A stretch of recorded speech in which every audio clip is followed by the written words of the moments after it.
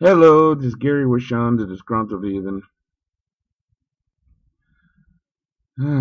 This video is for all for two kids. Don't let the title fool you. They're Muslim apologists. Very weak-ass Muslim apologists. A while back, I did a video on machete killings in Bangladesh, in which I describe how a native of Bangladesh visiting his home country was slaughtered in front of his wife.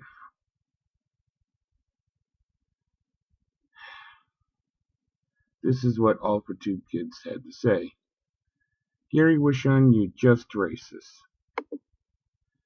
Now, I'm envious of the bigger channels, like I said, because they get better apologists trying to tackling the subject of the videos.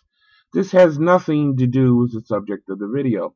If All for Two Kids had a brain in their head, they would realize that Neil O'Neill is not white. But no, that got in the way of trying to earn bonus points with their imaginary friend.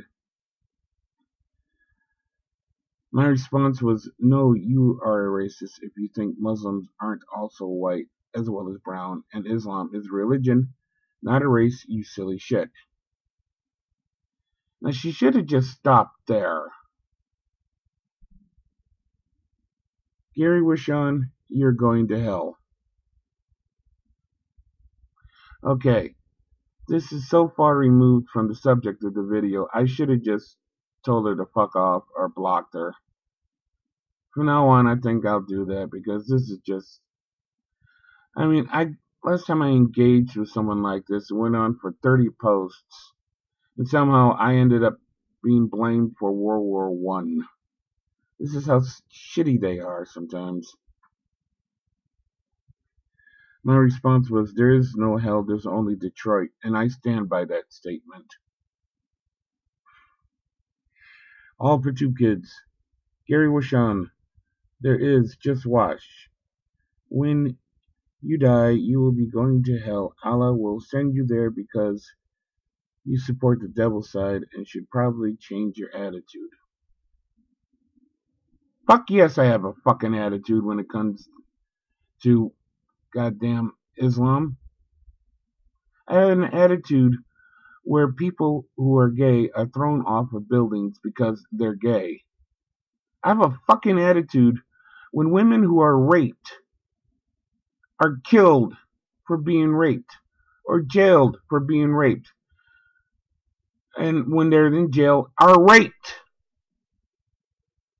You should never punish the victim.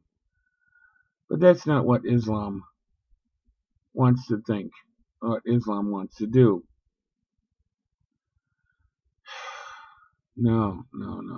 Islam and the bastards behind it wants to do things like female genital mutilation. People get distracted by the terrorism, and they overlook the true terror. Threatening me with hell is like me threatening you with Darth Vader. A fucking joke.